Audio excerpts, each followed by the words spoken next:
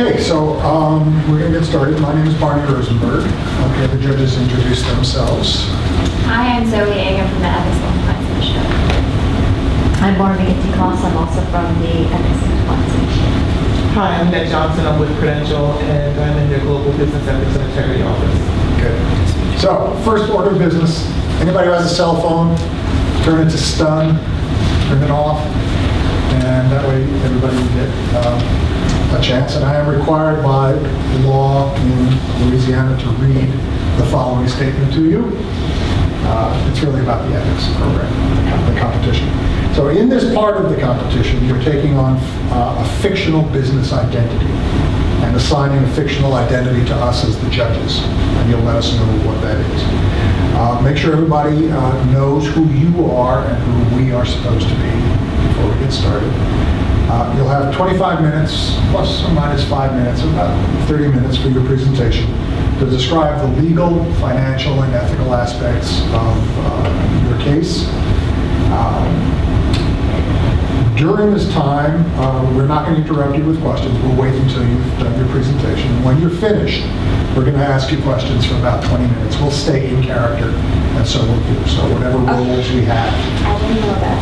Okay. I will probably ask the first question and then turn it over to the other judges. When all of that is done, presentation and the questions and answers, we'll pause, we'll all take a deep breath, and then we can do some feedback. We'll tell you our impressions of your presentation. You're allowed to ask us questions too. It's a conversation. Some things to keep in mind. The ethical aspects of your analysis are the most important, and they should be described in simple, practical, common sense terms that even the likes of us can understand. Don't use technical philosophical terminology or base your arguments on religious or theological grounds. That's not what this is about. That will be considered a serious weakness if you do that. Any members of the team reading your parts, not a good thing. Be considered a mistake. So talk to us. But you can use notes. And during the presentation, every member should have a speaking part. So I've got a timer. I'm going to set it at 30 minutes, and we're going to start now. Good morning, everyone, and welcome. We are the NEOMA Consulting Group here talking to Gilead's board today in terms of the hepatitis C and disability treatment, your well-known blockbuster drug, 1,000 pill a day. We are coming in. I'm going to be your industry expert today. I'm Nina from Germany. I have John with me, who is your ethical compliance expert from China. Then I have Julian coming in from Belgium, being the legal expert in our team. And I have Menji, who is the business expert, coming in from China as well. So let's get started. Finding a balance of being a good corporate citizen and making good returns for your shareholder is very hard today. The company that has invested hundreds of millions of dollars into researching a new drug wants that money back. So Gilead is walking a very fine line when having patients who need the new drug and can't afford the whole price. And on the other side, having society's desire to have pharmaceutical companies continue researching and finding new treatments.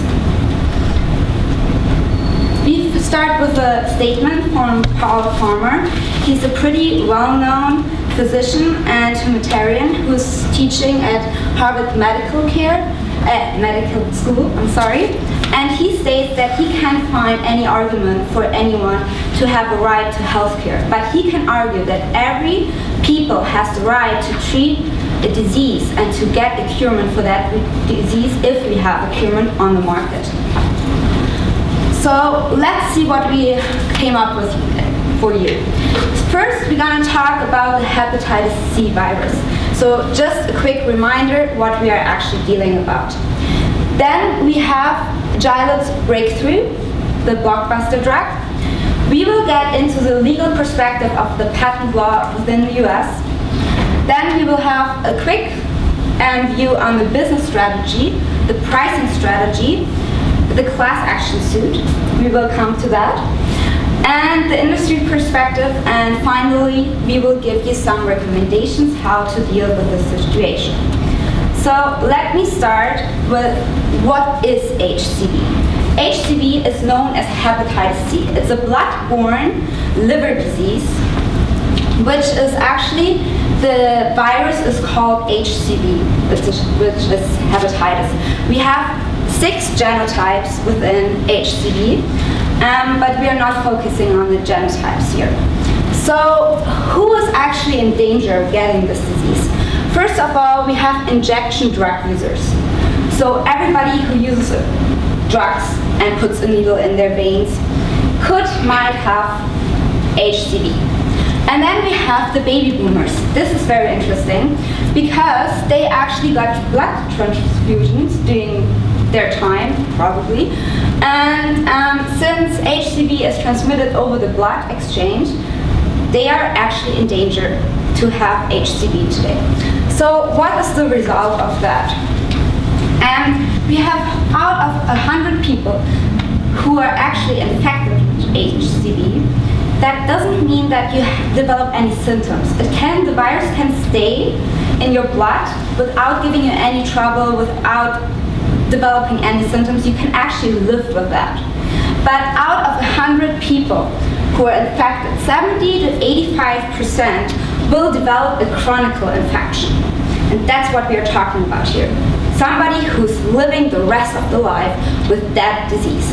Out of those, 60 to 70% will develop a chronic liver disease. And out of that, up to 20 will develop liver cirrhosis. Liver cirrhosis, we can see this on the right side. Well, the liver looks pretty bad. It's pretty damaged. It's like falling apart. It's not functioning very well anymore, and you get a serious problem when you're in that stage. Up to 5% actually die from liver cirrhosis because it's liver cancer. It's pretty well known as liver cancer. And if you don't get a treatment, or if you don't get a new liver transplant, which is pretty hard to score right now on the market, since like 33,000 HCV patients only in the US are waiting for a new liver. So you have to get in line and get a new liver. So, and let's see the symptoms, why it's actually pretty hard to diagnose HCV today, because you have a very long incubation time. We are talking here up to 2 years. So you can live with the disease for 2 years and not developing any symptoms. I will pass over to my ethical expert, John, who's giving you a little prelude. So, in Aspen, the number of 150 million people are currently suffering hepatitis C throughout the world. And 3.2 million of the people are actually living in the United States. So here we have the socioeconomic class issue, which is within the 3.2 million people, most of the patients here are actually come from the low-income families. So which means they don't have the money to buy the medicine, and they can't afford the treatment. So most of the patients, they're actually excluded from this treatment. So the current situation is that the life-saving treatment is too expensive for the US citizens. Now, do we have the difference between old treatment and the current treatment? Yes, we do. We have comparison here. As you can see, in the old treatment, the dropout rate is above 50%, and for current treatment, the dropout rate is less than 8%. So the treatment, for the old treatment, the patients have to take the medicine as long as the symptoms remain in the body. And for current treatment, it's only 12 to 24-week treatment, only taking pills. And there are a lot of side effects such as chest pain, fatigue, depression by using the old treatment, but in the current treatment, there are almost no side effects. And the success rate for old treatment is 10 to 20%, and for current treatment, it's only, the success rate is above 90%. So here we have Gali's breakthrough. The new treatment is called Sovati. So with an effective cure rate of over 90%, Sovaldi is a major breakthrough because it doesn't require the patient to receive liver transplant to recover fully. Now I'm going to pass over to my colleague, Julian.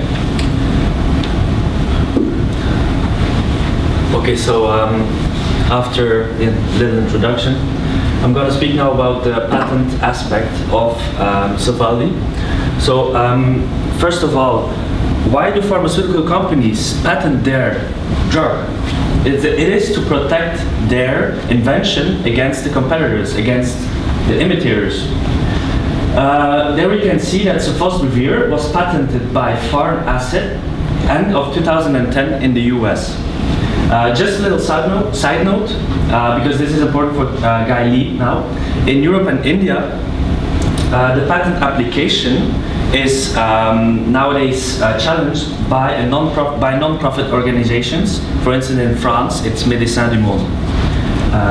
Now I'm going to pass the parole to Meiji. And we can see why it cost 84,000 treatment for the Sovaldi. Actually, I think every company have the obligation to their shareholders to maximize the profit, and the most profit they make, and they will get more investment in the future. And for the pharmaceutical industry, it is very important because there is a very high investment in R&D for the pharmaceutical industry, and the guide will have 2 billion on the R&D cost over 10 years, and the developing cost roughly is 1 billion. And another thing is there is 80% project dropped out 1 year, so it is a very high cost in the R&D investment. And another thing is the secure future project, and the expertise for the Gilead is HIV, HCV, and the hematology. And the hematology is a branch of the medicines which concentrate on the study, treatment, and the prevention of the bloody diseases. And Gilead knows of profit. In 2011, they acquired the Pharm Acid. It's a biotechnology company. The cost is 11.2 billion for Gilead to pay in cash. And actually, we can see the premium on the share price amounts to 89%. And it is a very huge and the risk bet on the next generation of HCV treatment.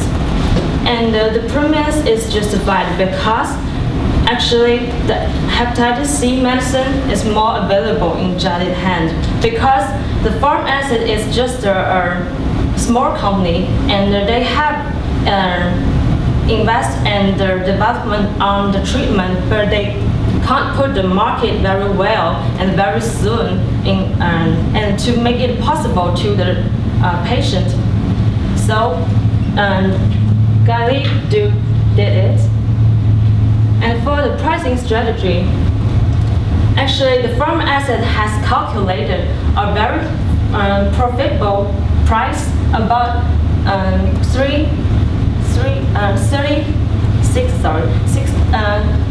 36,000 for the whole treatment. And then when the Gilead had the acquisition of the Pharm Acid, the cost has reduced to 84,000 for the whole treatment. So is it right to put the value on this product? Actually, the value is given on the market for, by the Gilead is no side effects, and the active cure rate over 90%, and also it is an oral treatment.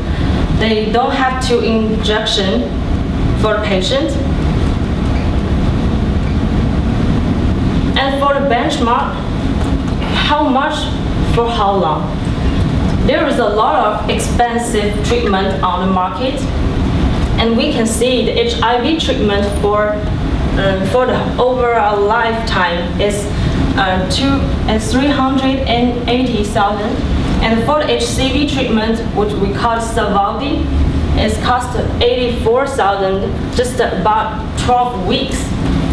Actually, for the insurance company and for the Medicaid system, it's hard to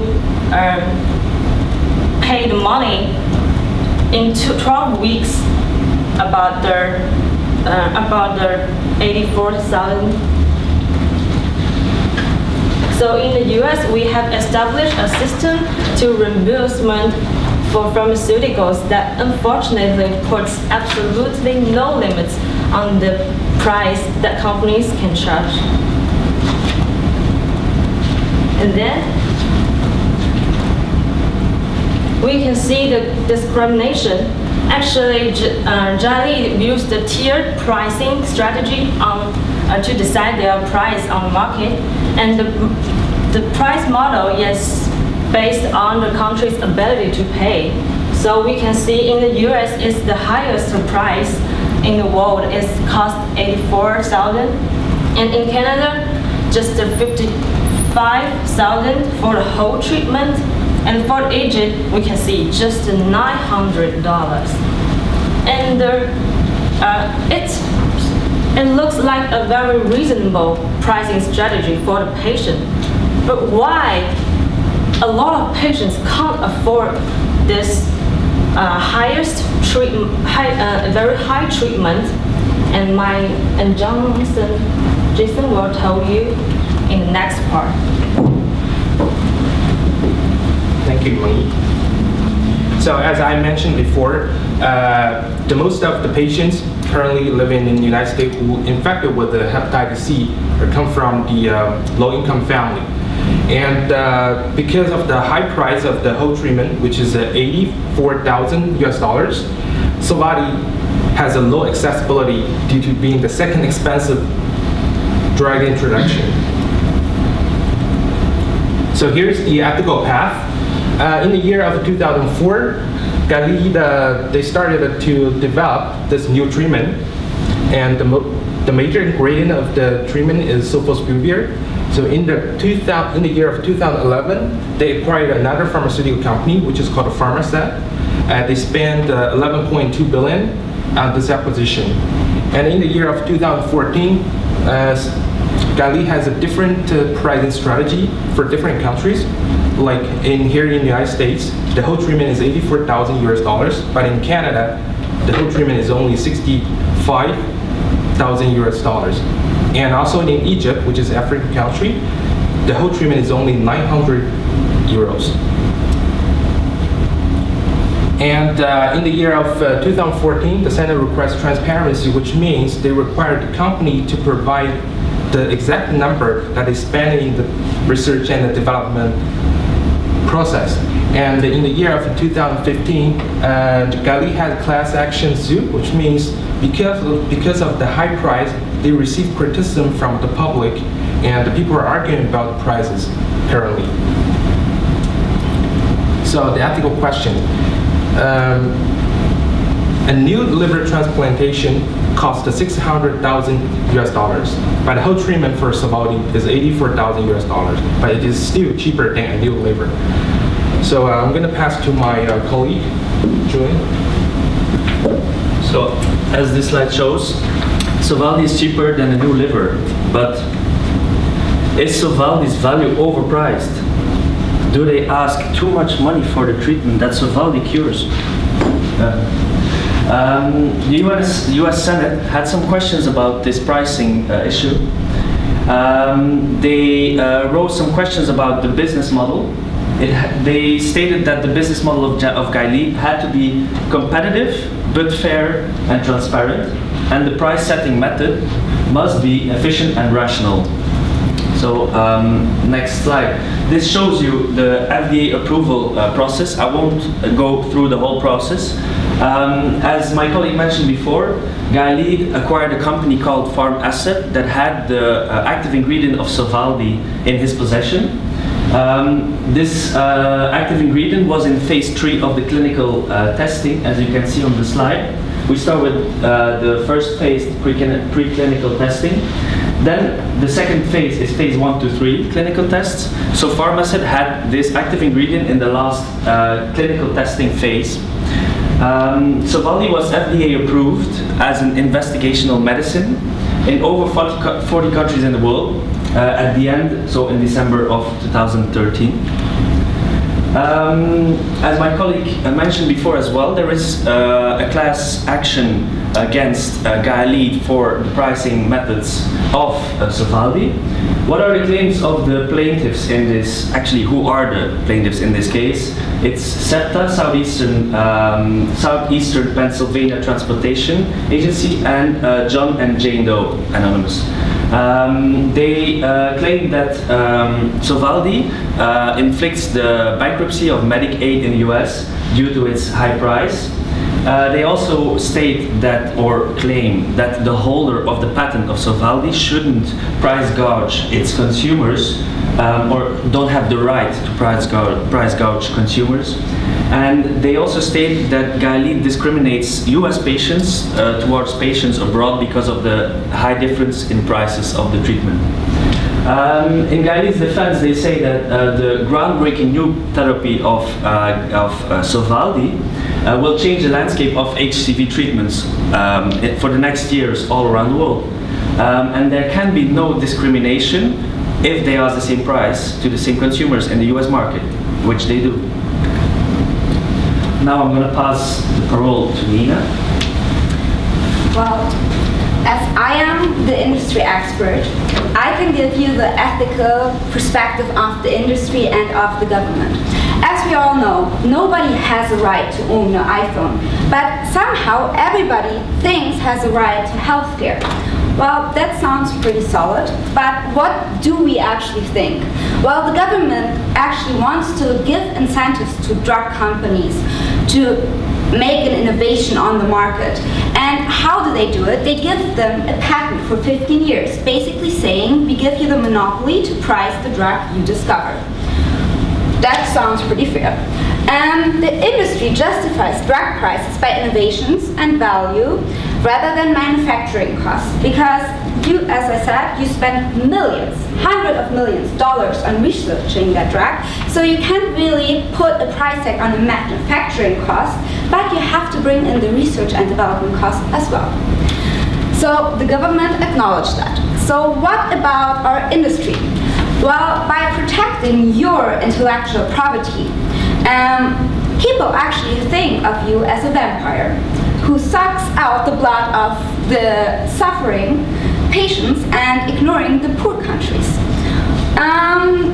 So Guy Lead has been asked to make your pricing strategy more transparent, which I don't think is a problem here, because as we know, research and development is pretty costly. I can give you a number of $50 billion US in 2013 were spent by the biggest companies, like pharmaceutical companies, in the US only on research and development.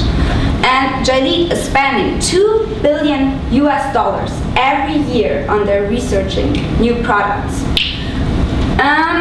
But we can argue that every HCV patient around the world, no matter if he's suffering in Egypt or suffering in Germany or even in the US, is eligible to a treatment because we have the procurement in our hands. So we need to find a way, a distribution to get all of the patients around the world to that treatment. So let's wrap up with the recommendations coming in my lovely colleague. Thank you. So first of all, Guy Lead is a business that makes curements for a disease called HCV. This curement is a break in the landscape, in the current landscape of HCV treatments. As this has been said, we would recommend for Gilead to include economic, social and environmental aspects of the situation, as well as the stakeholders and shareholders' concerns together. Next to this, Gilead owes a duty to the persons or entities that are inflicted by their actions, and we think that those two duties are equally important. For this, we would recommend Gilead to be more active in their role with the IFPMA. It's the International Federation of Pharmaceutical Manufacturers and Associations, as well as pay more attention to the education of their consumers. Show what they're doing to save people by researching and developing new treatments. The next recommendation would be, as Nina said, more transparency in how they price their drugs, in what they're doing in their everyday actions, because they are saving lives with the treatment they make. And as Nina, as my colleague said, this transparency is very easy to do, it's very easy to give, but there is a competitive advantage that could rise when being too much transparent. So there has to be a method on being transparent without sharing their competitive advantage to their competitors, to the imitators. The last recommendation we would give is, we see that HCV hits mostly the low-income group in the US. Gilead uses a tiered pricing strategy which uses the average GDP of the US. We see that this benchmark of the GDP is way above the income of the income groups that are usually hit by HCV. So we would recommend them to base their price on the abilities of the groups that are usually or mostly hit by the HCV disease. But as well, we should recommend that they keep in mind how much cost of R&D, for example, they have spent on the treatment that they have made. Because Gilead is a company, and as a business, they save people by making treatments. So we don't want them to endanger future life-saving treatments, developments, or research by selling a highly valuable drug underpriced. So those are the recommendations we would give to you as the board of Gilead. Thank you. Okay. I can see that we are paying NEOMA Consulting far too much money for these recommendations, and I would like to go back to your ethical concerns. I detected a certain racist attitude here, that I happen to believe that an Egyptian life is worth as much as a Canadian life or a USA life. So I think we should raise the price worldwide for everybody to the $84,000 per pill, per treatment rather, for the medication. That will enable us, first of all, to pay your consulting fees, but it will also send a message worldwide that we value every life, no matter where people live. And I'm going to make that recommendation to the board. On an ethical basis, will you support us? No, absolutely not. I think it's highly unethical to give every country the same price for that. You know that US is the richest country in the world. They have actually the money to spend. Not everyone, I'm talking about the average. We have an average income of $80,000 a year in the US, and Egypt is not even 1/3 of that. So making a tiered price strategy and making more accessibility for the people who live in poorer countries than the US, it's a pretty common strategy for the pharmaceutical industry, because they acknowledge already that not everybody has the same money to spend on it. It's actually, the tiered pricing is the most ethical stage we can find in Gilead, making sure that everyone around the world is able to access those drugs.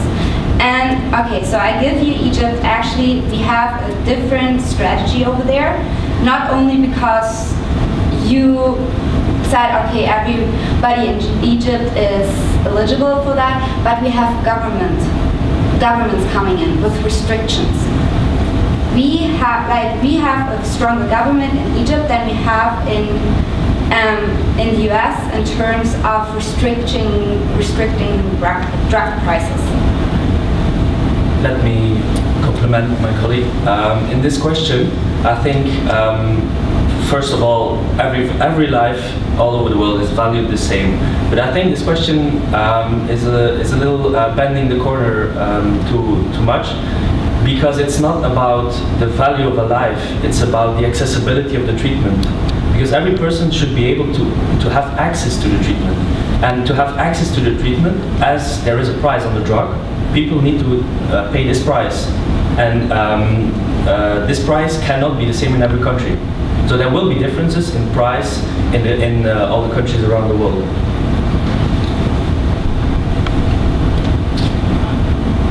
I guess I'm still just a little unclear about, so currently we have this tiered price strategy, and you're, as a consultant, you're consulting that we should have a tiered price strategy. No, we're recommending that they should pay more attention to the income group in the US that is suffering the most from this HCV disease. And together with the Healthcare Act, the insurance companies and the cost of R&D, because it's a business, we would recommend them to find a price that is suitable for either patients, either the business, the insurance companies, Healthcare Act, for all the actors in this situation. So basically, we're going to have this tiered model that is just going to have more tiers for across the United States socioeconomic status.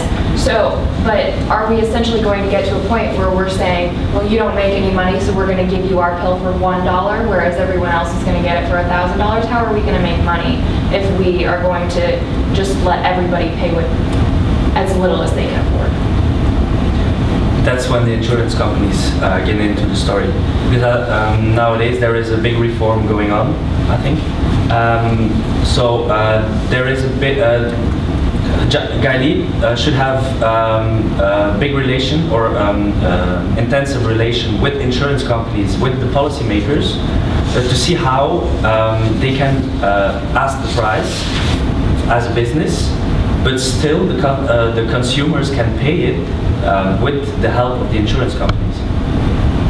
So that's a win-win for both of the parties, because then the business can will not endanger the future life-saving treatment they are researching and developing right now, and the patients that suffer from the HCV disease will have the treatment they need and deserve. Have you given any consideration to the uninsured? Uninsured? The uninsured? Well, this is,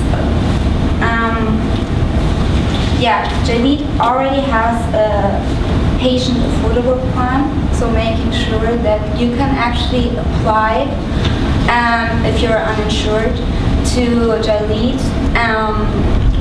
to pay your medications. But there's a problem in it because they say eligible patients. So where do you make the cut? Who's eligible to that? We think everyone is eligible to that.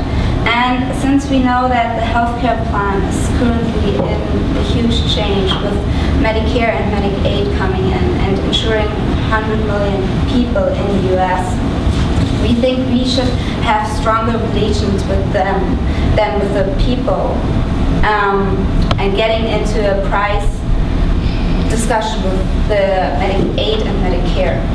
Because as we can already see,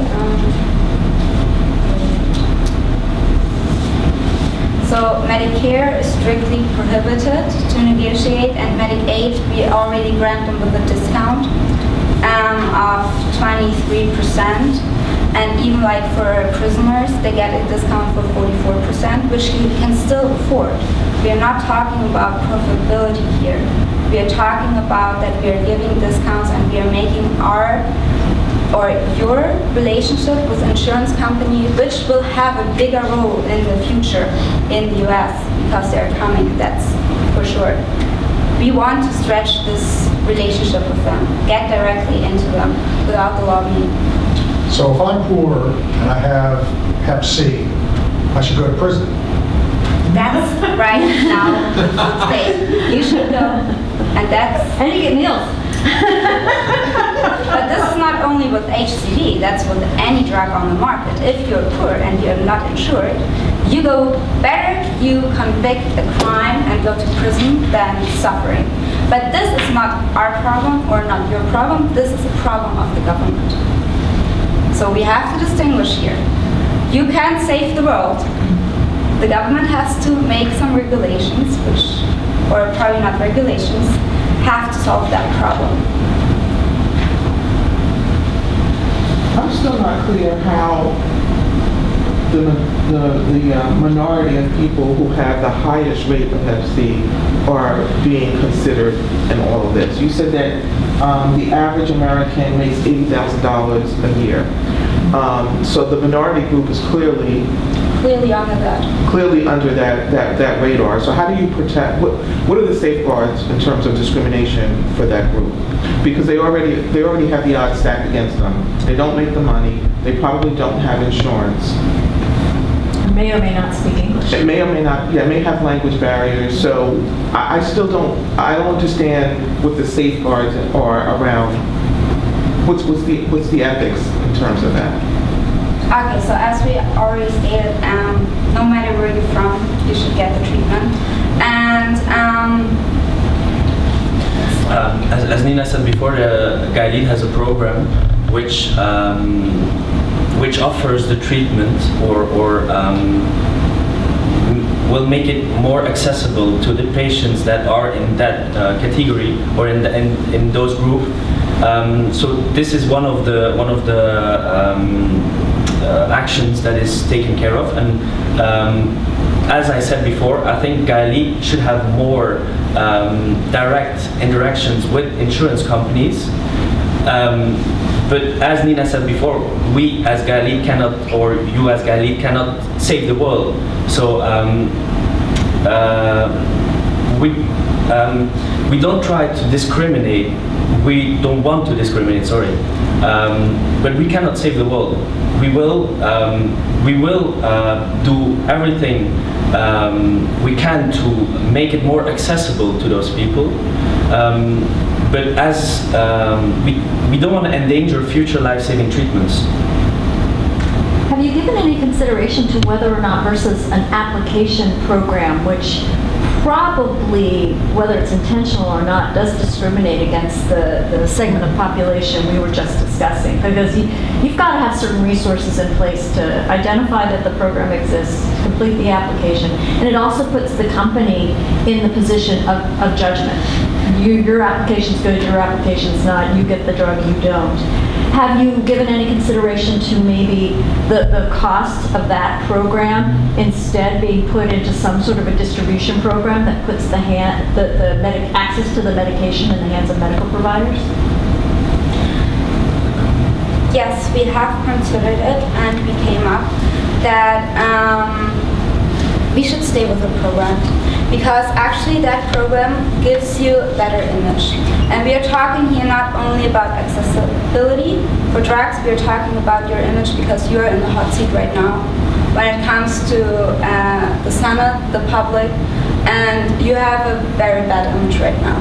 So we don't want to endanger this image any further by you withholding life-saving treatments from others. But how are we, I'd be interested to pursue that image issue. So if we have a better image now because we have an application program that will allow anyone to apply to us to get the drug, why is that better than us being able to do this whole great marketing campaign that says we're going to take a certain percentage of our drugs, we're going to put them in the hands of medical providers that are identified as serving certain populations who don't typically get access?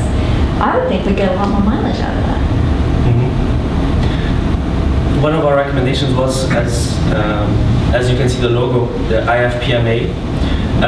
Within the IFPMA, they Gali can make a lot of partnerships with other actors within the IFPMA, and they can set up some kind of marketing strategy, as you said before, which allows all of this to happen. So I think being more active in the IFPMA will make this happen. John, I have a question for you. I think that these Médecins du Monde are criminals. They're stealing our intellectual property. What should we do about that? Give me a second.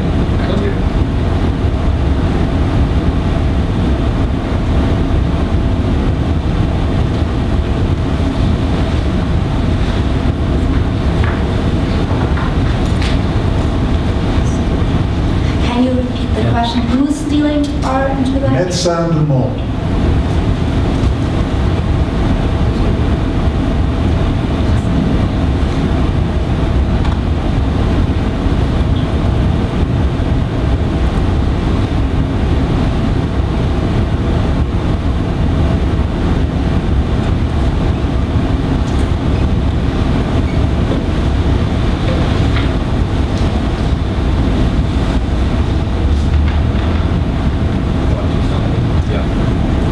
I don't see it as stealing, first of all, because they are fighting for the rights of the minority groups, of those who cannot afford the drug.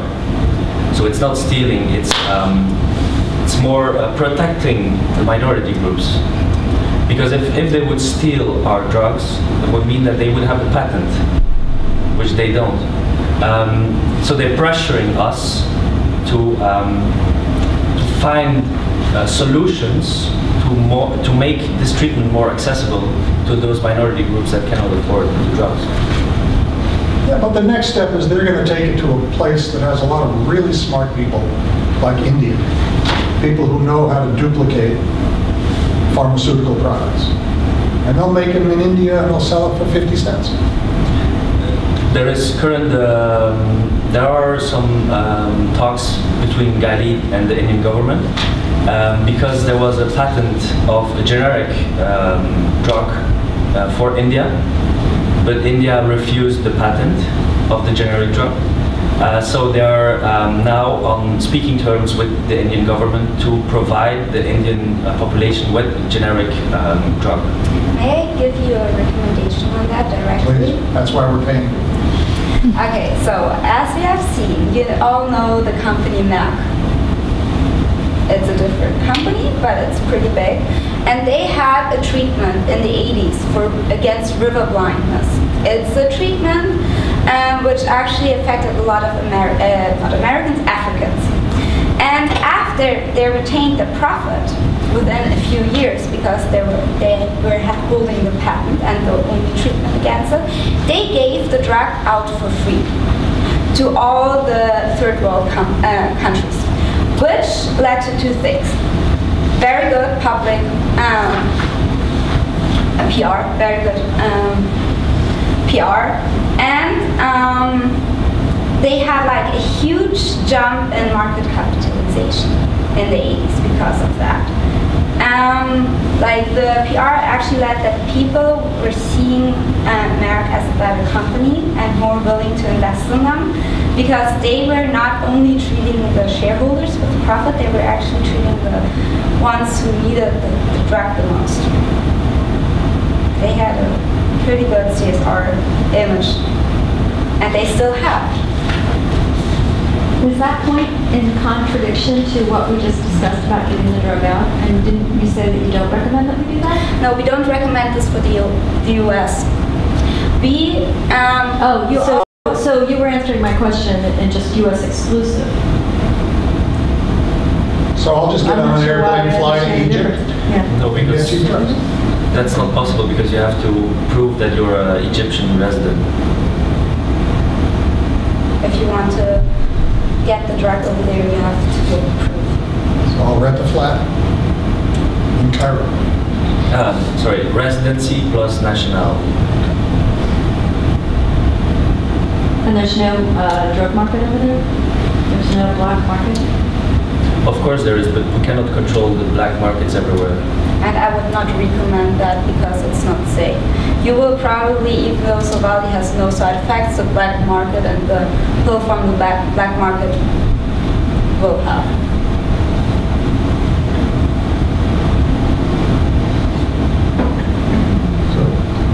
I'm still going over this, but so the Merck, their PR move of completely giving it for free, you don't think we could benefit from that, or just not in the United States? Not in the United States, because we have actually the major markets, like the major markets combine 12 million people. And that is basically US, Canada, and Europe. There is where you make your profit. But actually the people who need the drug the most are not in this market. The other 150 or 140 million are living in Central Asia and North Africa. And they are the poorest of the poorest. So giving out the drug after retaining your profit, your expenses within your major market of 12 million people, you can give the drug away for free, what you're basically already doing with the 900 treatment in Egypt, or can even go lower, to make sure that everybody in the poorest country have the access for it. And you can use that strategy to educate your people in the US, saying, okay, you are the richest country here, and you make sure not only that that there is a treatment on the market, but you actually make sure that people out there in the world who are not as lucky as we are get the treatment as well. But so the person who is deciding that they're going to not go to prison and they're instead going to try and afford this drug outside of prison, but still they're not rich, but they're living in the United States, we're going to tell them that they are well off enough that they can make this drug available for everyone else in the world? That's kind of a regulation or government problem as well, because the government is only giving out those treatments right now for the sickest of the sickest Americans when they're having HCV. Basically, it's almost too late for them to, the next stage would be the liver transplant, and they get prescribed this drug.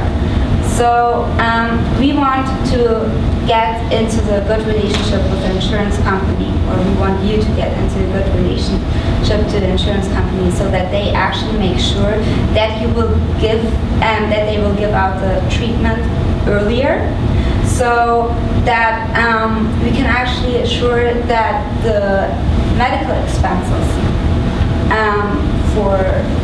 will not rise as much in the future as they will do now. By treating someone with 84,000 today within the next 12 weeks and curing them with a 90% chance, and if he is cured, he will never need another treatment for HCV again. I have an idea as you're talking. You mentioned the problem in Europe, and that's the first time we've heard Europe introduced this. And I believe that there are some countries that where it's actually legal to take intravenous drugs. Why don't we hire you to create a marketing an advertising campaign for the governments of, what's that country in Europe? Belgium, I think it is, somewhere in Germany, is that right? That's what somebody said last night. To stop intravenous drug use. Problem solved. No drug users, no hepatitis C. Okay, now you're discriminating people again. Because, well, you could actually be a teenager, be stupid, and use the drug and you get hepatitis C. And if you start doing that campaign, you might consider saying, okay, yeah, baby boomers out now. Because they are the second biggest group of potential victims of HCV. And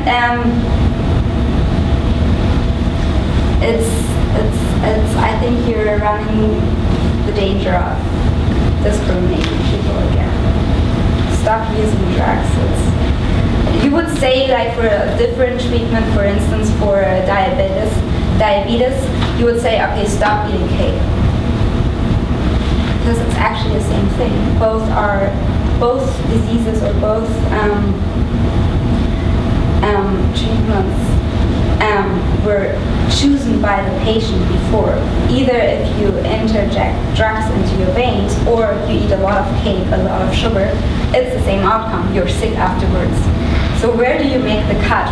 Where do you say, okay, I have to protect the people from smoking, from eating, from using drugs? Good idea. Where's the life quality in that? I'm not saying about using drugs, but you can't cut the freedom of the people in that drastic way. Okay, we have time for one more question from the board. No? Okay. Take a deep breath, guys. You're done. Thank you. That was hard. And I congratulate all of you. As you were speaking, I was imagining myself. I speak fluent Portuguese and Spanish. I could not do that presentation in Portuguese or Spanish. So, well done. Really good job. This is hard stuff, and you took on a challenging issue, and you did well. Thank you. Seriously, your system, your insurance system in the US is so much more complicated than in Germany, and we have actually a pretty good one. And this one is actually pretty not understandable for anyone. It's insane, right? It's insane. But this, with the new laws coming in. Just one thought for a minute. We have somebody from Prudential on the board. But you're not going to defend our system.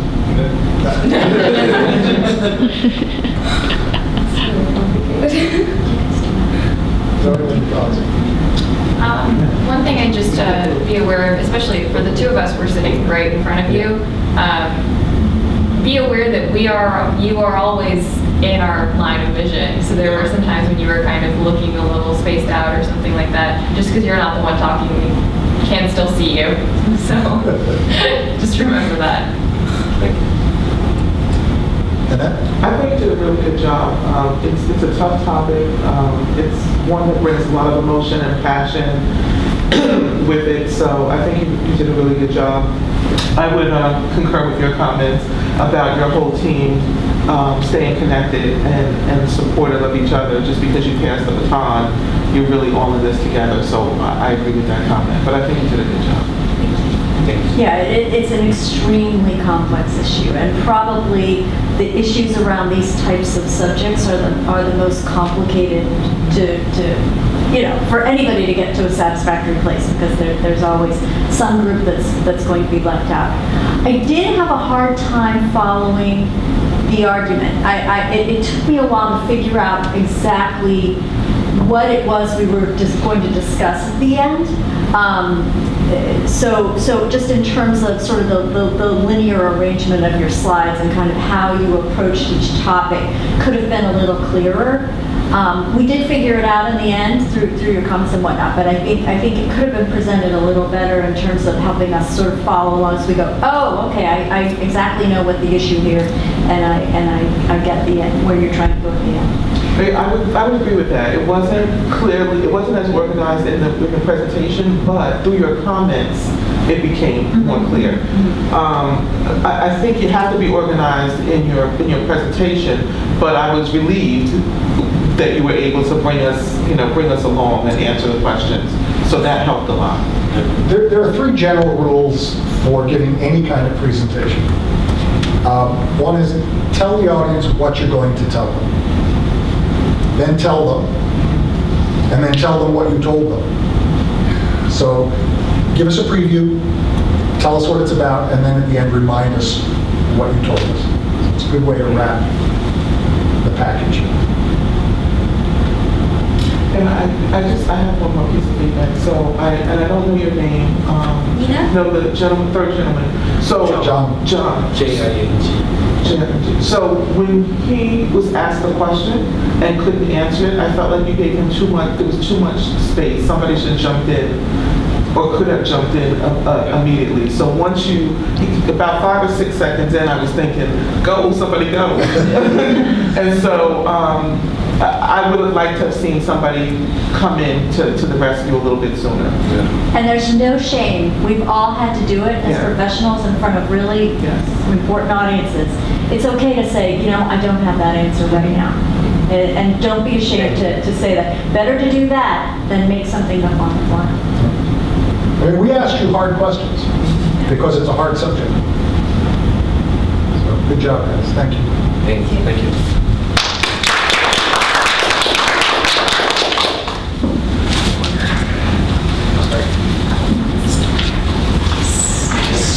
Next 2 is up, and 11. So judges, take a break if you like. Stretch.